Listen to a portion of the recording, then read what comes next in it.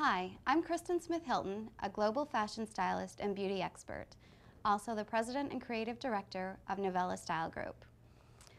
I have been asked to talk to you about slides and mules, which come in a variety and can be very, very confusing. A slide is something that your foot is actually inserted into, and the only thing holding you in that shoe is a little bit of luck. So if you're a real pro, you can actually go as high as 5 to 6 inches. When dealing with a heel, you want to make sure that the width is something that you're comfortable with and you're able to stand on an even balance as well as walk. Another thing a lot of people do not think about is the fact that when you are wearing a high heel, every part of your body is working out. A good heel is constructed to tilt you at just the appropriate angle.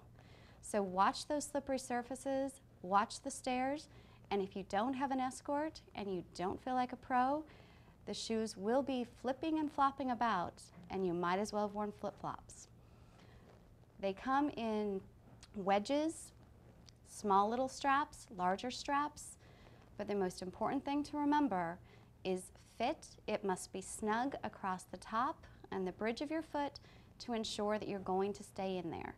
They are never a shoe that should be worn with hose, because you're just going to be adding more slippery to an already precarious situation. So go barefoot. If you need any type of padding to make sure it stays snug, it's important to have the inserts as well as any other strap, tape, or other than that, it's just time to pray and walk. Stay straight, tight, with your head up. Again, this is Kristen Smith-Hilton, global fashion stylist and beauty expert, with tips on how to wear your mules and your slides. Be careful out there.